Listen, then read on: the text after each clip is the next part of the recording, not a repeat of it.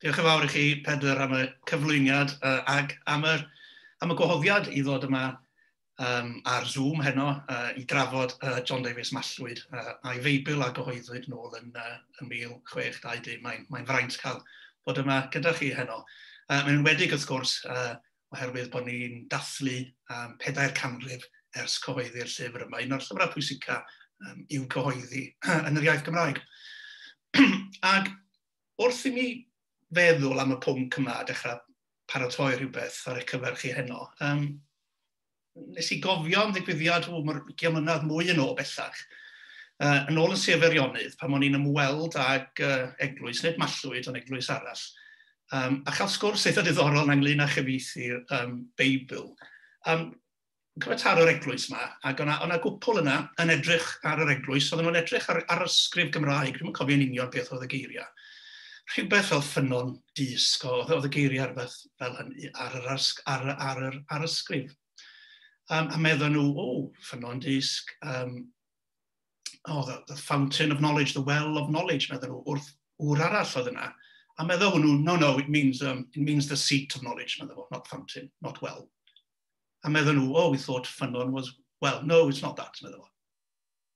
A dyma fi meddwl, well, beth arall i ffynon os nad fountain neu well, a meddwl fi, na, bod yn anghywir y gŵr yma. A nes i agrymu garedig, wrth gwrs, mae'r un gair gyda'r Lladin, ffynon, ag bod y cwpl yn gywir. A nath hynny sbarduno fo wedyn i fynd, i roi rhyw ddarlith i fi mewn gwirionedd ynglyn â hanes cyfieithu'r Beibl, ond cyfieithu'r Beibl yn Saesneg. A meddwl fo, of course, somebody of your age would not have been brought up with the King James's Bible, the authorized version, because the poetry of that version is so alive to me. And of course, someone of your age, of your generation, would have no experience of that. Meddwl fo. I mean, nes i gynnal, nes i wylltio chydig bach, nes i gymryd ata chydig bach, a meddwl fi, yes, the authorized version, meddwl fi, 17th century, yes. The thing is, I prefer the earlier translation, the 16th century translation in Welsh, really, than that more modern translation. I find that much preferable. A meddwl fi wedyn, and of course, yes, the authorized version, yes, it was translated by a committee, wasn't it? Some 50 different people. A very practical solution, of course, meddwl fi, but it's not the same as the direct access to the genius of the translator and William Morgan trying to bring the word of God to the people. It's a very different experience. So I always much prefer the earlier Welsh version and that later version you mentioned. A dyma fi'n dweud hyn yn yw am fod i wedi cymryd ata braidd ac mwyn rhoi taw ar y gŵr banheddig yma am ychydig bach. A fe weithiodd hynny i ryw raddau. Ond wrth gwrs, do'n i ddim wir yn bod yn hollol onest fy hun chwaith yn agoni, oherwydd doeddwn i mewn gwirionedd ddim yn gyfarwydd â Beibl. William Morgan, 1588, o leia nid yr union fersiwn hwnnw, ond i mewn gwirionedd yn gyfarwydd i ryw raddau o leiaf ar Beibl diweddarach na 1620. Oedd yn ddiweddarach na'r authorized version, wrth gwrs, do'n i ddim am gyfadda hynny. Ond dyna ydy'r Beibl y mae rhan fwyaf ohono ni, falle neu nifer ohono ni, wedi bod yn gyfarwydd efo cyn cyfieithiad newydd cyflawn 1988. Felly, os ydy'r gŵr bonheddig oedd yn yr eglwys ydyn nhw yna'n gwrando heddiw, mae fi'n ymddehiro am gamarwain braidd yn fan yna. Ond mae'n dod i atgraidd y cwestiwn mae heddiw yma mewn ffordd ynglyn â Beibl 1620. Beibl pwy yn union oedd y Beibl yma? Ac yn sicr mae John Davies Mallwyd a William Morgan ar rhan fawr yn hynny. Ac wrth sôn am hawlio clod am wahanol bethau, mi fyddwn ni'n pwysleisio heddiw yma fy mod i'n tynnu'n helaeth iawn ar waith nifer o unigolion disglair sydd wedi mynd o'mlaen i, sydd wedi astudio'r maes yma o'mlaen i. Ac nifer o'r cyfraniadau disglair hyn yn y gyfrol yma a gyhoeddwyd yn 2014 gan Ceri Davies, un o'n arbenigwyr pennaf ni yn y maes yma. 2014 yn 4 canrif ers i John Davies symud i Mallwyd. Felly oedd yn ddyddiad pwysig. A mae'r gyfrol yma, gyda llaw yma ar gael ar-lein i chi drwy safle Llyfrgell Genedlaethol. Os ydych chi wedi cofrestru fel darllenydd, fe allwch chi weld y gyfrol yma yn electronic a ewch i gael golwg ar bob cyfri. Mae'n benodau disglair iawn, mae'n nifer helaeth o unigolion a ddim enwi pawb, ond falle dau unigolyn oedd yn gysylltiedig â'r llygell. Y ddiweddar Rhiannon Roberts, oedd wedi olrhain llawer iawn o hanes bywyd John Davies, a wedi goleuo llawer iawn ar hynny. A hefyd, cyn lyfgellydd, wrth gwrs, y diweddar Geraint Griffith, roedd ei ddisgo fel betai'n adlewyrchu disg John Davies i ryw raddau, yn cynnwys yr hengerdd, beirdd y tywysogion, Dafydd ap Gwilym, cywyddwyr, a hefyd llenyddiaeth ar ganrif ar 15. Felly, mae rhaid i ddweud, i fi'n bersonol, i'r graddau dwi'n adnabod John Davies, dwi'n bennaf yn ei nabod o drwy lawysgrifau barddoniaeth o. Hynny yw, yn copio rhai o gerddi Dafydd ap Gwilym, byddai ddim ar goll, ond i bai am ei waith o, enghraifft, dyna sydd wedi'i nabod o fwyaf, i raddau hefyd drwy waith yn copio gwaith beirdd y tywysogion. Cyfraniad hollol anhepgor, heb John Davies fydda gennym ni ddim, wel, fyna lawer iawn o'n barddoriaeth ni heb oroesi hyd heddiw yma. Ond pwnc arall sydd heddiw yma, wrth gwrs, i gyfraniad o i hanes y Beibl yn Gymraeg.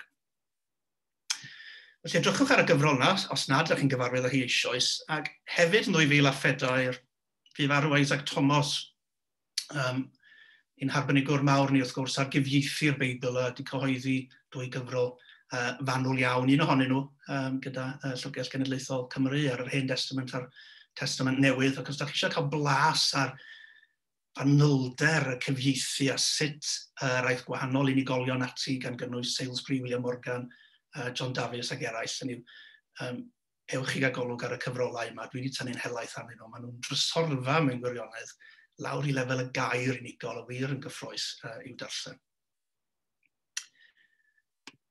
Felly, John Davies neu John Davies, mae'n siŵr Sean Dafydd, mae'n siŵr i'w gyfeillion, yn leia pan oedd yn ŵr ifanc. Dyma fo fan hyn, llun ohono fo, neu cerflun ohono fo'n hytrach yn y gofeb yn Llanelwy i gyfieithwyr y Beibl. Ac ach iddo fo fan hyn gan Lewis Dwn, John Davies, person Mallwyd, ap Dafydd ap Siôn a Pris a Bednyfed o lan Rhaeadr Cymerch yn y Ffrin Clwyd. Mam, John Davies, Elspeth, ferch Lewis ap Dafydd Llwyd o Griffith a Pris a Bednyfed. Ac ach y fam, mae'n debyg, yn fwy trawiadol, os mynwch chi, na ach y tad. Ac yn ôl traddodiad, roedd John yn fab i wehydd, weithiau melynydd, ond wehydd, mae'n debyg, gafodd ei eni yn Sir Ddimbych, Llanferes. Yn y flwyddyn, mae'n debyg 1567 ddim yn hollol sicr, ond mi fydda hynny'n briodol iawn, wrth gwrs, o gofio 1567, cyhoeddi Testament Newydd, William Salisbury, Llyfrgweddi gyffredin hefyd. Chydig da ni'n wybod am ei blentyndod o mewn gwirionedd, da ni yn gorfod dyfalu tipyn yn fan hyn. Mae'n bosib iddo fo fynd i'r eglwys, i'r ysgol ramadeg yn Rhuthun, a gorwyd honno pan oedd o'n fachgen ifanc. Nid yn amhosib o wneud hynny i fod o wedi cael ei ddysgu gan Richard Parry. A ddown ni nôl at Richard Parry, os mae Richard Parry fel William Morgan yn un o'r ffigurau pwysicaf yn hanes John Davies. Ac mae'n ymddangos i fod o yn ei arddegau wedi cynorthwyo William Morgan yn rhyw ffordd neu gilydd yn Llanrhaeadr y Mochlant, gyda bachgen arall ar bryd Jasper Griffith, cymeriad diddorol arall, go brin yn cyfieithu, gyda William Morgan, ond yn ei gynorthwyo fo mewn rhyw ffordd, ac yn paratoi'r Beibl at gael i argraffu. Da ni'n dyfalu chydig bach yn fan hyn, ond mae hyn yn gwneud synwyr ag o bosib hefyd yn dysgu rhywfaint o Hebraeg gan William Morgan yn y cyfnod yna. Felly mae'n mynd ymlaen wedyn i goleg yr Iesu, ac mae'r ffaith bod o'n mynd i fan yna, a bod yna enw yn ddiweddarach, o'na gryn sôn am ei allu fan yr ieithoedd clasurol, hynny'n awgrymu fod o wedi cael addysg o safon cyn gadael Cymru.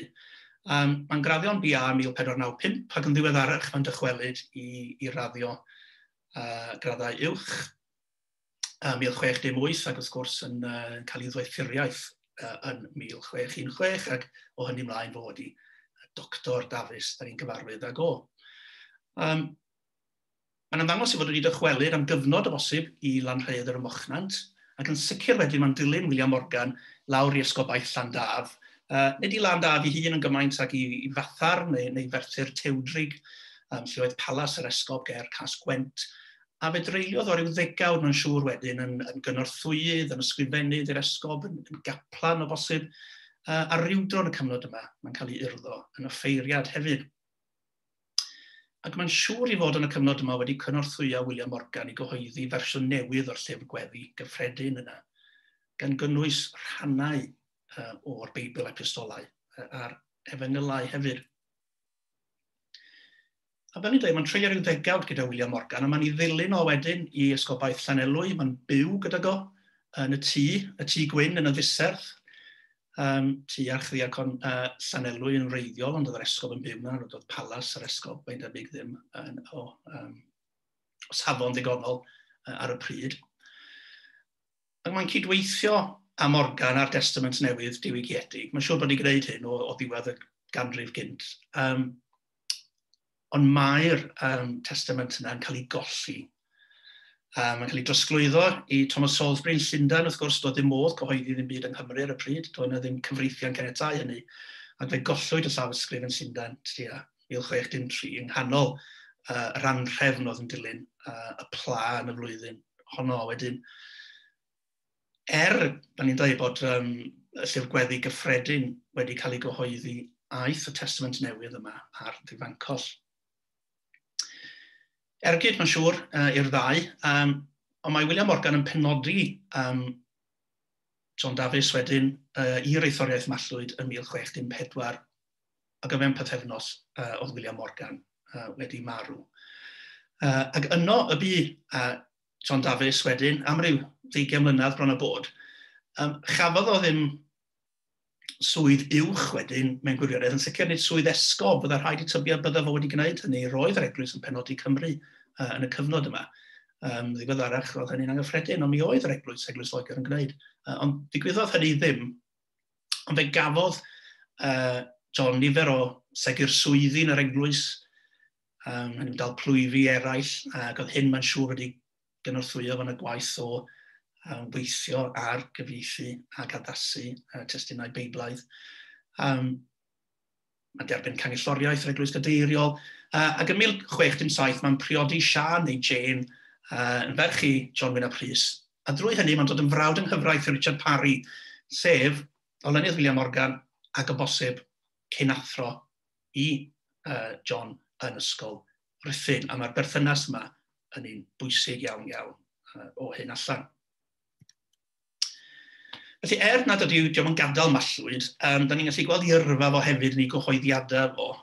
Hynny yw, mae gennym fo ymwneud sicr, mae'n debyg byddwn ni'n dweud y 1588 efo'r Beibl, yn sicr 1599, llyfr gweddi gyffredin. Mae yna ddolyn gyswllt amlwg rhwng y cyhoeddiad yna a'r Beibl wedyn sy'n ymddangos yn 1620.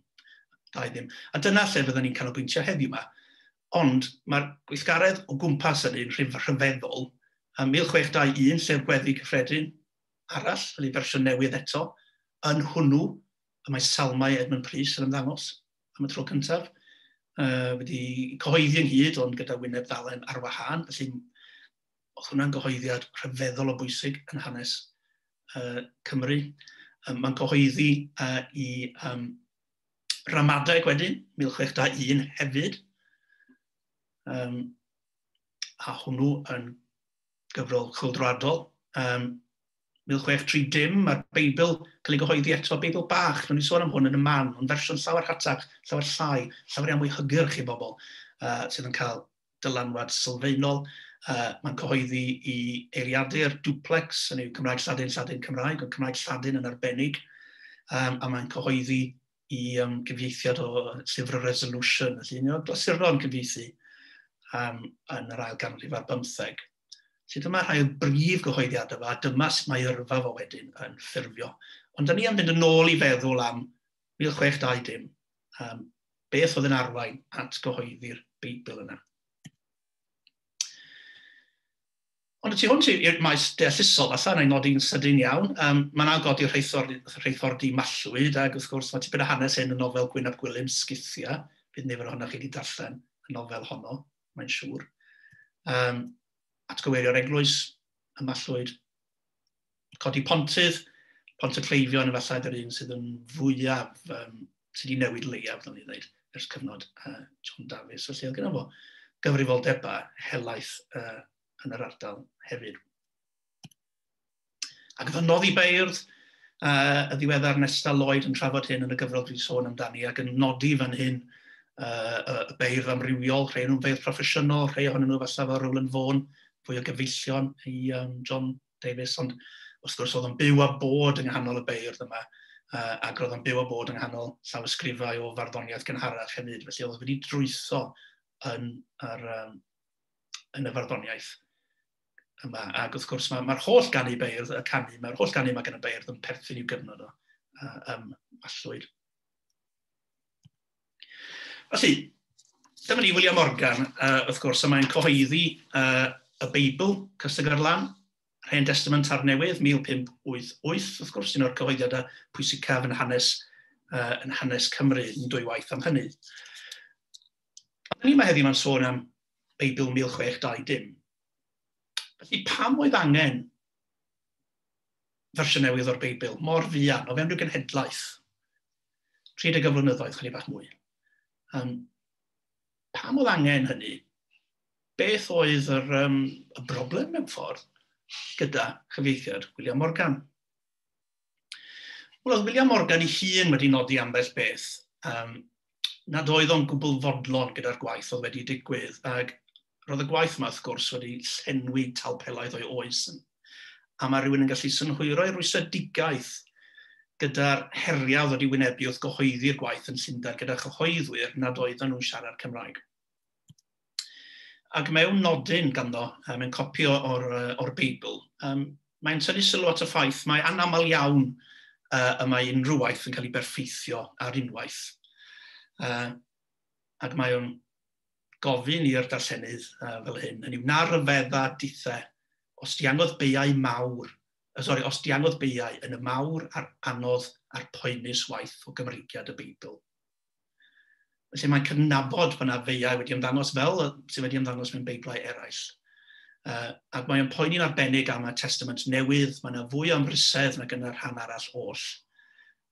Ac mae'n dweud pa fodd a pham y digwyddodd hynny, ti gei wybod drwy ddiw pan brintio'r y Testament hwnnw'n llai ei feiau, ei faint a'i bris, ond wrth gwrs fe gollwyd y Testament yna y bwriadwyd i gyhoeddi ar dechrau'r ail ganrif ar 15 yn y pla yn Llundain. Ond mi oedd William Morgan wedi nodi anfodlonrwydd i ryw raddau gyda'r gwallau oedd wedi codi yn y broses o gyhoeddi. Fel y soniais gyna, fe gyhoeddiwyd Llyfr Gweddi Gyffredin 1599, ac mae hwn yn cynnwys rhannau o'r Beibl, wrth gwrs, yr epistolau a'r efengylau, rhannau ohonyn nhw. Felly, doedd y cyfan hefyd ar goll, a mae'n bosib iawn bod gan John Davies a William Morgan ei hun rhyw ddrafft o'r Testament Newydd roedden nhw wedi gadw nad oedd wedi ei golli nad oedd y fersiwn yna efallai yn barod at ei gyhoeddi. Ond y peth arall a sgogodd y cyhoeddi yma oedd y Beibl awdurdodedig, pan mae'n cael ei alw. King James Bible, Beibl y Brenin Iago, a gyhoeddwyd yn 1611. Roedd y brenin wedi trefnu hyn ac wedi galw ynghyd bron i 100 o ysgolheigion i baratoi y fersiwn yma. Ac wrth gwrs mae'r fersiwn yma yn dod i fod yn awdurdodedig ac yn awdurdodol yn y byd Saesneg i iaith. Ac wedi cael cryn dylanwad yng Nghymru hefyd, wrth gwrs, fydda pobl fel John Davies, wrth gwrs, yn hollol ymwybodol o'r gwaith, o gynhyrchu hwn ac wedyn yn hollol ymwybodol o effaith y gwaith yma. Ac felly, dim ond 9 mlynedd yn ddiweddarach, mae y Beibl newydd yma'n ymddangos. Eto'n Llundain 1620, y Beibl Cyseg ar Lan. So, Beibl, oedd gen William Morgan, Beibl yn y fersiwn yma, lle ni sôn am hynny eto yn y man. Felly, peth cyntaf i'w nodi, wel, oedd gennych chi ddwsinau o bobl yn gweithio ar y fersiwn Saesneg, ac 1 neu 2 falle yn gweithio ar y fersiwn Cymraeg newydd yma, felly yna gamp aruthrol, yna waith aruthrol wedi mynd i fewn i'r Beibl yma. Ond dydy ddim yn hollol glir pwy oedd yn gyfrifol, ac yn sicr, does na ddim byd yn y Beibl ei hun i gysylltu y gwaith yma gyda John Davies. Yr arfer heddiw yma ydy cyfeirio at hwn fel Beibl John Davies, nid felly yn enw Richard Parry, Ysgol Llanelwy, y cyhoeddwyd y gwaith yma, nid yn enw John Davies. A mae hynny falle'n ddigon teg, oherwydd ar un lefel roedd William Morgan wedi bod yn esgob, a mae Richard Parry yn esgob, a mae'r esgob gyhoeddi'r gwaith yn rhoi awdurdod iddo fo. Ond doedd dim sôn o gwbl, dim cydnabyddiaeth i waith John Davies yn y gyfrol yma. Oherwydd mae Richard Parry yn cyflwyno y Beibl yma, Drindod Sanctaidd gyda'r Brenin Iago. Diolch i Kenny Davies am y cyfieithiad yma. Ond heb sôn am unrhyw gymorth. I'r gwrthwyneb mae'n hawlio tipyn o'r clod iddo fo'i hun mewn gwirionedd, fel gan ni weld.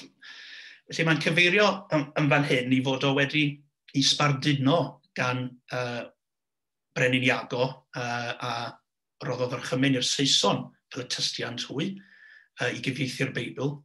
Oedd yn cael ei isbarduno gan hynny a gan esiampl i'r ragflaenwyr, Richard Davies, a ddaeth ar Testament Newydd yn yr iaith Frytaneg i olau dydd gyda William Salisbury i gynorthwyo, sy'n cyfeirio at gynorthwyo yn fan yna.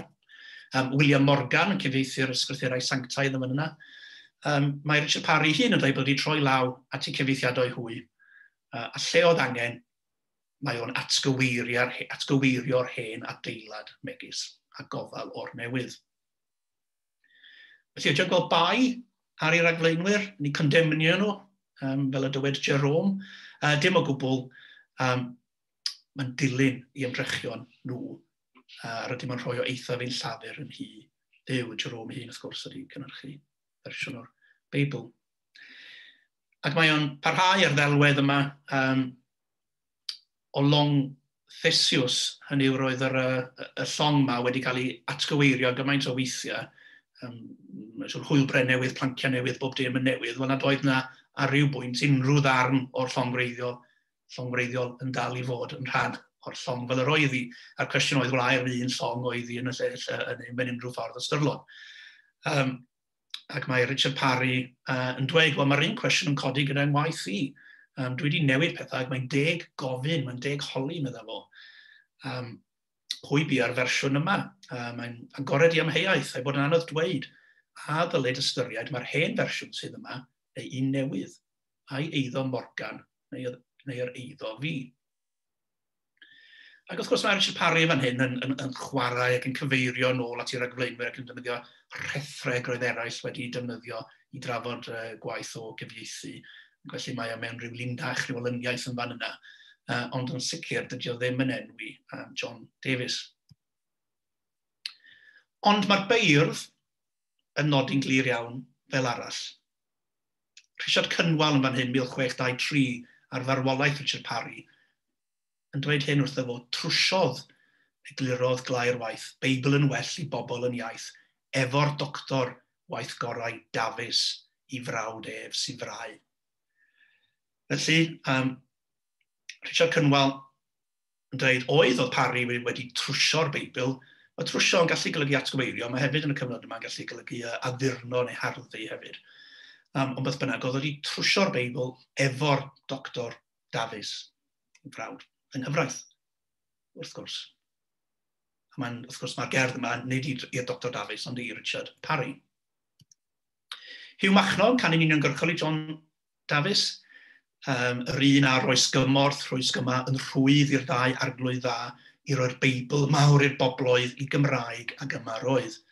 Felly'n cyfeirio fan hyn, mae'n siŵr at waith John Davies yn cynorthwyo y ddau esgob wrth roi'r Beibl i'r bobl, i'r Cymru. Mae John Davies ei hun yn ddiweddarach yn cyfeirio at y ffaith bod o wedi cynorthwyo dau o gyfieithwyr y Beibl. Dio ddim yn dweud yn hollol ddiamwys i fod o wedi gwneud y gwaith cyfieithu ei hun. Hugh Machnol eto, i'r ddau esgob hardd ysgynt y Gymraeg i Gymru gynt, help ar oes hael pyr i waith, oedd dda i droi'r Beibl ddwywaith. Felly eto'r syniad yma bod o wedi bod wrthi yn cynorthwyo ar y gwaith cyfieithu. A Richard Cynwal mewn cerdd yn gofyn am Beibl gan John, eto trwsiaist, fel ni'n dweud, oedd Richard Parry yn ddefnyddio'r ddewled yma, trwsiaist heb eiriau trawsion i bobl y serch y Beibl, Siôn. Trwsio'n berffaith i'n iaith ni a gwreiddyn pob gair iddi. Felly, does dim llawer o ddadl mewn gwirionedd. Yn amlwg, oedd bobl ar y pryd yn sgil y beirdd yn cymryd yn hollol ganiataol bod John Davies wedi cyfieithu'r Beibl, oedd nhw'n fodlon dweud hynny mewn marnad i Richard Parry.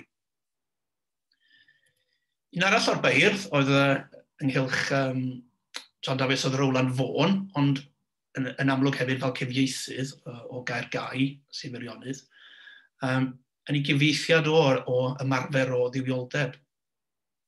Mae o'n cyfeirio at John Davies fel y patrwm, fel yr esiampl o ran cyfieithu a defnyddio'r iaith Gymraeg. Felly, mae o'n dweud yn fan hyn, wrth fwrw fy serch ar gywyddau Cymraeg y cefais i, y gyfrwyddyd wan sydd gennyf, ac rwyf yn gobeithio i ni arfer y geiriau sathfredig arferodd hen a thrawon o'n blaen ni. Sathfredig fan hyn nid yn negyddol, mae'n cyfeirio at eiriau sydd wedi defnyddio yn y gorffennol. Ac na chyfeiliornais o athrawiaeth Dr John Davies yng nghyfieithiad y Beibl, medda fo. Felly mae John Davies wedi gosod y patrwm ac mae'n cymryd yn ganiataol, gwbl ganiataol yn fan hyn, mae athrawiaeth John Davies sydd i weld yn cyfieithiad 1620. Felly, gyda'r Beibl yma, felly fi allan ni fod yn hyderus bod John Davies wedi gwneud, fyddwn ni'n tybio rhan fwyaf o'r gwaith, mae'n siŵr bod wedi cydweithio gyda Richard Parry. Oedd Richard Parry wedi rhoi rhyw ddrafft cychwynnol i John Davies i hwnnw weithio yn fo wedyn, falle'n fwy tebygol bod John Davies wedi trwch y gwaith a wedi rhannu gyda Richard Parry a'r ddau wedi trafod, nhw'n ni beth wybod yn union beth ddigwyddodd. Ond mae'n amlwg iawn bod y bobl oedd yn nabod y ddau a oedd yn byw ar y pryd yn tybio mai John Davies oedd wedi gwneud trwch y gwaith.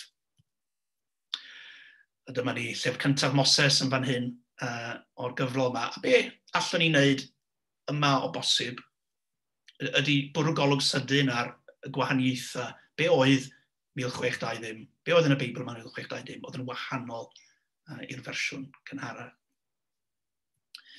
Felly, os trown ni ar Isaac Thomas, mae lyfr yma'n ofnadwy o gyfoethog, a mae hefyd yn crynhoi yn ddeheig iawn beth sydd wedi digwydd yn y cyfieithiadau yma. Ac o ran yr Hen Testament, mae'n dweud bod bron y cwbl o'r diwygiadau yn 1610 i'w holrain i fersiwn Saesneg 1611. Felly, pan o'n i'n mwydro yn yr eglwys yna nôl 20 mlynedd yn ôl, falle ddylwn ni fod wedi nodi hyn tegwch. Felly, mi oedd y fersiwn awdurdodedig yna'n Saesneg yn ddylanwad sylfaenol yn fan hyn. Ond doedd y cyfieithwyr, John Davies, doedden nhw ddim yn dilyn hwnnw yn dall fel petai. Roedden nhw'n amcanu sicrhau cywirdeb yn y cyfieithu ac yn fodlon mynd yn groes i fersiwn 1611. Ac roedden nhw'n awyddus iawn i fod yn llythrenol, i fod yn ffyddlon i briodyll yr Hebraeg. Ac oedden nhw'n gweld hynny'n rhywbeth pwysig iawn. Oedden nhw'n dilyn William Morgan yn hyn, ac oedden nhw hefyd yn dilyn William Morgan o ran ceisio osgoi geirfa Saesnig. Oedden nhw'n mynd yn bellach yn hynny o beth na William Morgan mewn gwirionedd. Testament newydd wedyn, fel nes i sôn, mae'r dystiolaeth o blaid casglu bod y Testament newydd coll yna, a baratoed gan William Morgan, mae'n siŵr gyda John Davies, wedi bod yn sail ar gyfer y Testament newydd yn 1620. Felly eto, oedden nhw eisiau cyfleu fersiwn ystyr y testun Groeg yn fan hyn, wrth gwrs, Groeg oedd iaith o'r Testament newydd, heb ychwanegu dim, heb golli dim. Oedden nhw'n troi at y fersiwn awdurdodedig golygiad bedda o'r Testament Groeg, ond oedden nhw hefyd yn cadw golwg ar Testament 1588 Morgan a hyd yn oed i'n Salisbury cyn hynny hefyd. Felly, mor bwysig oedd fersiwn Saesneg yna, doedden nhw ddim yn gaeth y fersiwn yna, ac oedden nhw'n barod i wneud penderfyniadau amgen pan oedden nhw'n teimlo bod hynny yn gyson â sut roedden nhw am ddihongli y fersiwn Groeg.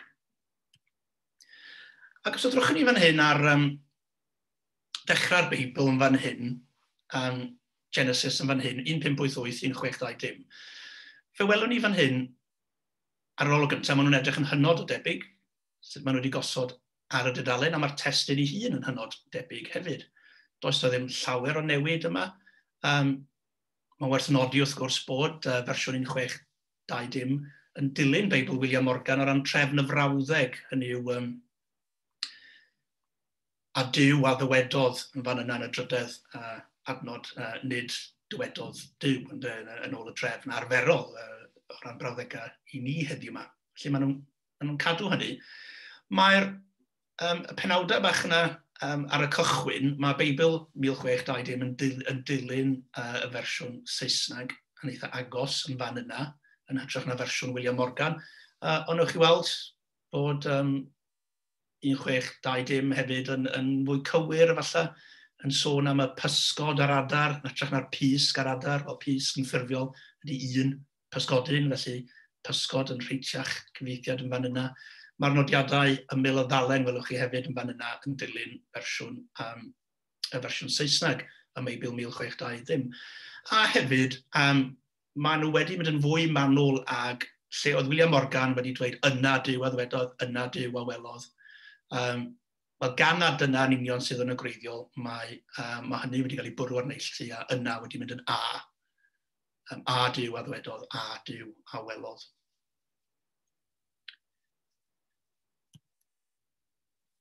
Ond mae'r diwygio wedyn yn digwydd ar lefel ieithyddol hefyd. Mae John Davies yn moderneiddio mewn rhai ffyrdd, ond mae hefyd yn ffurfioli, neu hyd yn oed yn hynafoli i ryw raddau. Mae o'n cysoni'r sillafu yn ôl safonau diweddar, felly dywed yn fan yna, Beibl 1588 efo T ar y diwedd, fel sa chi'n cael mewn Cymraeg canol, dywed efo D 1620. Rhagorawl y ffurfiau yma mae John Davies yn ei safonu nhw nes at yr iaith lafar. Fydd yr iaith lafar wedi colli'r ynganiad awl yna ers canrifoedd, mae'n siŵr erbyn y cyfnod yma, ag eithrio mewn barddoniaeth a ffurfiau llenyddol penodol, felly rhagorol yn fan yna. Ond mae yna ffurfioli finnau, tithau, hithau, finnau, tithau, hithau, byddai, gallau, ag if yma mewn berfau, rhoddiff, na'r rheina medda John Davies, rhydd. Ac yn ei ramadeg, mae John Davies yn trafod rhai o'r ffurfiau hyn yn benodol, ac mae'n amlwg oedd yn teimlo'n gry iawn amdanyn nhw hefyd. A mae'n rhoi tystiolaeth ddiddorol i ni fan hyn, a diolch i Ceri Davies eto am y cyfieithiad yn fan hyn.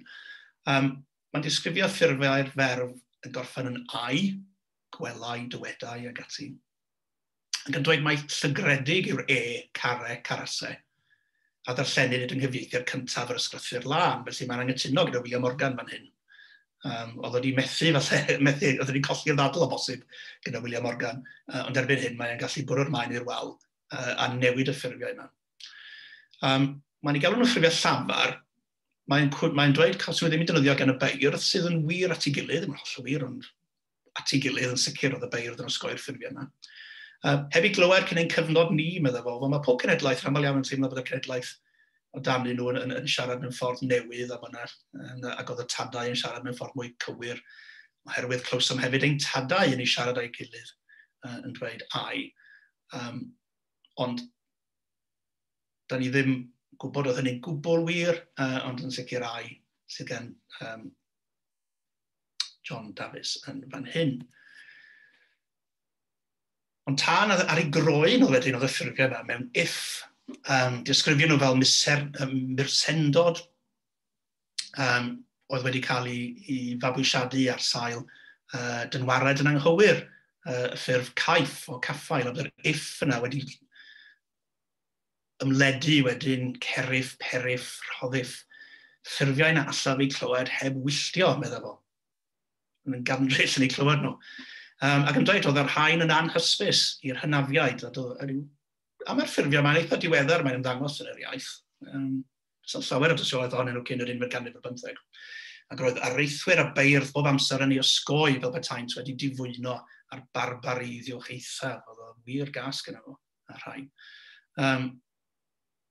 Mae'n ddiddorol i fynd at y nofel Sgithia, Gwyn ap Gwilym, ydy bod cyfeirio John Davies yn defnyddio'r ffurfiau yma ar lafar ei hun. Tybed oedd o'n defnyddio nhw ei hun. Da ni'n gallu drwy glicio ffurfiau a'i defnyddio nhw yn ddiarwybod yr un pryd. Da ni gyd yn gallu gwneud hynny. Felly mae'n ein gwestiwn diddorol, ond ni beth wybod yr ateb yn sicr oedd ymnegu farn yn gry iawn yn fan hyn. A fe fathodd hefyd eiriau newydd, ac os ewch chi ar wefan y BBC ar hyn o bryd, mae yna raglen bwrw golwg ddifyr iawn gyda nifer o gyfranwyr yn fan yna, gan gynnwys Kerry Davies, Wyn James, Andrew Hawke, Carwyn Jones, Griffith Rhys, Eli Creu a Delyth Morgan Phillips, yn trafod pwysigrwydd y Beibl yma. Felly fydd hwn ar gael am beth amser eto.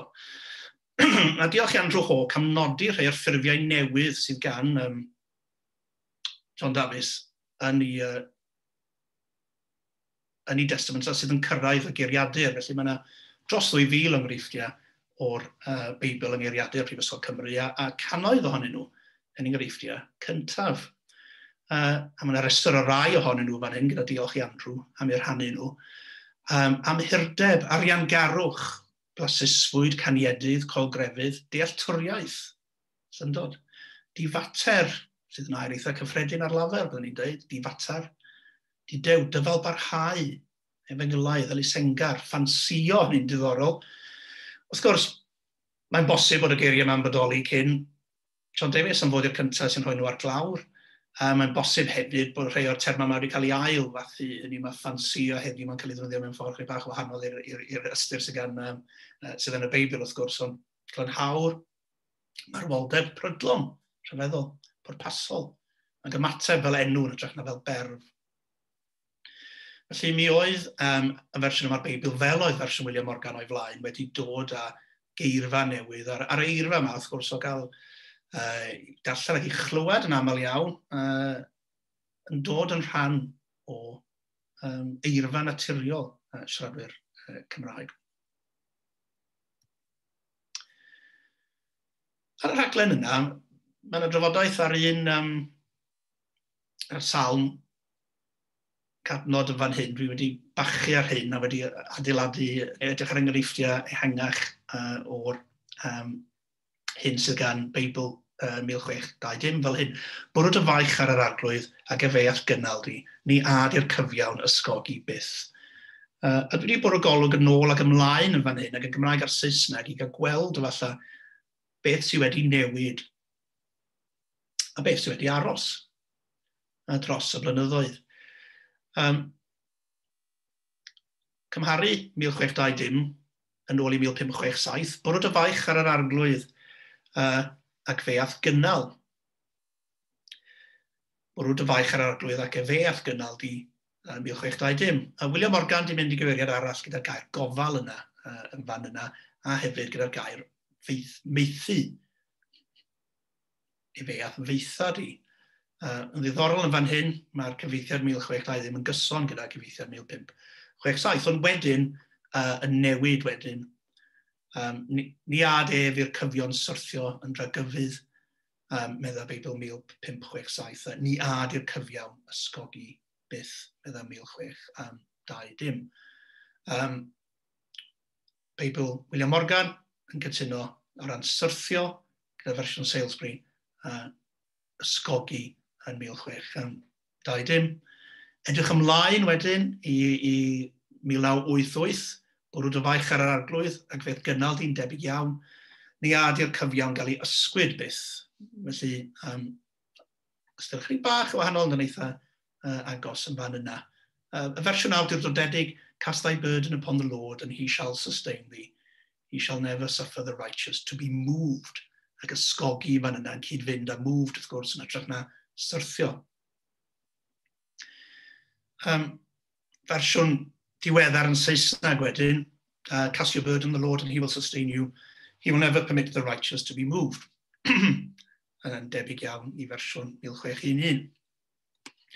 Ond da ni hefyd yn gweld yn fan hyn Beibl.net, y fersiwn mwyaf diweddar, wrth gwrs yn wahanol iawn, yn fwriadol yn wahanol iawn. Rho dy feichiau trwm i'r arglwydd, bydd yn edrych ar dy ôl di, wnaeth e ddim gadael i'r cyfiawn syrthio. Felly'n groes yw cyfeithiadau eraill ag eithrio yr ei cynnar yn yr 11 ganrif ar 15 yn defnyddio syrthio yn ytrach nag ysgwyd neu ysgogi neu move yn fan yna. Rwan, dwi ddim yn awdurdod o gwbl ar gyfieithu'r Beibl, mae'n rhaid i fi gyfadda yn gyffredinol be di'r penderfyniadaeth i fewn i Beibl.net, a fanna fyddwn ni ddim yn gwybod hynny, falle fydd yna rhywun arall a barn ar hynny, neu a gwybodaeth bellach. Ond ydych chi'n cael syniad yn fan hyn o'r math o newid, oedd o ddim yn newid helaeth iawn iawn, ond oedd o newid arwydd o cael hynny.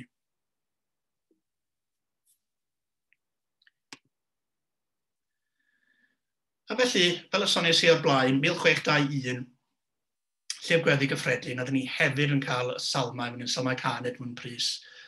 Ac mae hyn yn rhan o broses yn digwydd yn yr ail ganrif ar 15, wrth gwrs, lle mae'r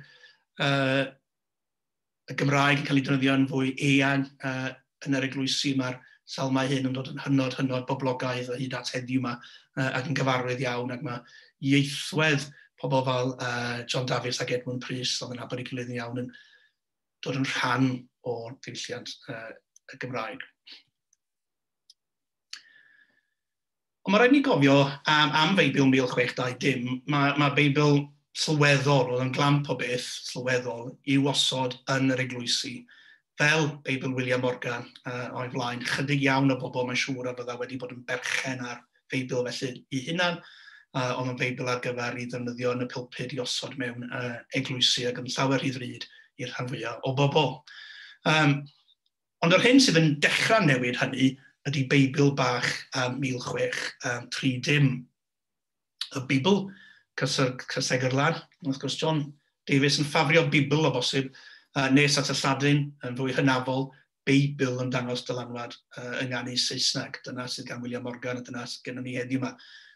Ond wrth gwrs mae'r ffurf Beibl yn gyfarwydd iawn ar hyd y canrifoedd hefyd. Felly mae'r gwaith yma eto'n cael ei gyhoeddi yn Llundain, llai hardd, yn print Rhufeinig yn edrych yn wahanol i'r lleill. Ond yma tro cyntaf o fewn cyrraedd i nifer helaeth o bobl Cymru. Ac mae'r cyflwyniad i'r gyfrol yma at y darlleidd yn ddiddorol iawn ac yn hyfryd iawn hefyd, ac yn gofyn i'r darllenydd i beidio a gadael y copi yma yn unig yn yr eglwys. Ni wasanaethau yn unig i adael ef yn yr eglwys fel gŵr dieithr. Ond mae'n rhaid iddo drigo yn dy ystafell di, tan dy gronglwyd dy hun. Ac mae'r rhagymadrodd yma yn annog y darllenydd i beidio a chyfarch y llyfr bob wythnos neu bob mis, fel yr oedd bobl yn arfer mynd i'r eglwys efallai bob wythnos neu bob mis, ond yn galw ar y darllenydd i gyd fyw gyda'r llyfr yma, fel cyfaill yn bwyta o'th fara, fel anwylddyn a phen cyngor it. Felly, mae'n galw i'r gyfrol yma gael ei gosod yn hanol ar yr eilwyd, yn hanol yr uned deuluol yna. Ac oherwydd hynny, wrth gwrs, fy'n fwy o ddarllen ar y llyfr sanctaidd, fel y bydda'r sawl sydd yn darllen y gyfrol yma, yn gwbl barod wedyn i bob gweithred dda, a dysgu ohonot gadw dy ffydd yn ôl gair Duw. A dyma'r Beibl felly a'r holl weddi gyffredin mewn llyfr o faintioli cymwys a hawdd ei ddwyn. Unod wedyn, yr oedd cyhoeddi'r llyfr yma wedi gofyn am gryn fuddsoddiad, ac mae yna enwi fan hyn ar y marsiandwyr o Lundain oedd wedi rhoi arian at gyhoeddi Beibl yma a gwaith eraill, gweithio eraill yn Gymraeg. Thomas Middleton, Rowland Heilyn. Rhan o'r ddau mae'n gymeriadau diddorol iawn, a mae sut oedden nhw wedi gwneud i arian yn ddiddorol iawn, bob math o ffyrdd gwahanol oedd gennyn nhw i bysedd mewn sawl brywes wahanol. Ond wrth feddwl am le Cymru'r hanes y byd, ddiddorol oedd Middleton enghraifft wedi gwneud tipyn arian allan o'r East India Company. Felly oedd yr ymerodraeth yn fan hyn yn dechrau bwydo fe bydau nôl i Gymru ac arian oedd yn dod o'r ymerodraeth, ond o lefydd eraill hefyd, yn hwyluso cyhoeddi gwaith o'r math yma. Ac mae'n amlwg iawn bod hygyrchedd y fersiwn yma wedi dechrau gwedd newid diwylliant poblogaidd. Ac wrth gwrs fersiwn Beibl John Davies sydd yma'n hyn, felly y fersiwn yma sydd yn dod yn gyfarwydd i'r darllenwyr, sydd yn gyfarwydd am weddill yr ail ganrif ar 15 i fewn i'r 19fed ganrif, felly mae'r diwygiad methodistaidd, wrth gwrs dyma'r fersiwn o'r Beibl sy'n cael ei ddefnyddio ac ymlaen, y bedwaredd ganrif ar 15, wrth gwrs mae yna fan addasu'n digwydd drwy'r gyfnod, a mae yna fersiynau yn cael ei gyhoeddi gyda nodiadau ag esboniadau ag ati, ond mae'r testun yn mynd yn ôl at John Davies, a dyma'r testun sy'n cael ei ddefnyddio i fewn i ail hanner yr 20fed ganrif a tu hwnt mewn gwirionedd. A dyma'r Beibl bach a geiriau'r Vicar Pritchard wedyn yn dangos sut roedd y Beibl yma wedi cyrraedd yr aelwyd, wedi gwneud yr hyn ar y disgwyl iddo fo wneud mewn gwirionedd, neu mae'n sicr mae Vicar Pritchard yn adleisio'r un neges. Mae'r Beibl bach yn awr yn gyson yn iaith dy fam i'w gael er coron. Gwerth dy grys cyn bod heb hwnnw, mae'n well na thred y dad i'th gadw. Felly mae'r Beibl bach ar gael am goron, gwerthu dillad na bod hebddo, oherwydd bydd yn well nag etifeddiaeth, teftadaeth, felly rhywbeth yn cael ei etifeddu o ran cadw'r enaid, bydd yn bwysicach. A ni chyst Beibl i ni weithian, ddim tu hwnt i goron arian, gwerth hen ddafad a fydd farw yn y clawdd ar noswaith arw. Felly mae'n dweud na dydy'r Beibl yma ddim yn costio mwy nag y bydda corff hen ddafad sydd yn marw yn y clawdd ar noswaith arw. Di honna ddim yn ddelwedd archel, efallai fydd yn ddiddorol meddwl beth fydda barn John Davies am hynny, ond mae'n cyfleu y modd yr oedd y Beibl yma wedi cyrraedd rhyw status poblogaidd, rhyw hygyrch rhan o fywyd bob dydd yn y ffordd nad oedd wedi digwydd efallai i Beibl William Morgan, neu hyd yn oed i fersiwn John Davies ei hun yn 1620. Mae'r Beibl rwan yn rhan o fywyd bob dydd ac ar gael i bobl. Nid pawb dal i fod, wrth gwrs, coron yn dipyn o arian, ond Beibl o'r un gwertha, hen ddafad, rhywbeth oedd yn gallu achub eich enaid chi, yn gyfwerth yn ariannol o leia, a hen ddafad yn y clawdd. Wel, mae hynny falle yn lle anaddas i ddod ar ddarlith i ben gyda'r ddelwedd honno, ond falle i bod i anaddas iawn am y rhesymau dwi wedi nodi. Oherwydd, fel o'n i'n dweud, mae'n crisialu rwsyd reality ac agosatrwydd y Beibl yma, yr oedd y diolch amdano i John Davies.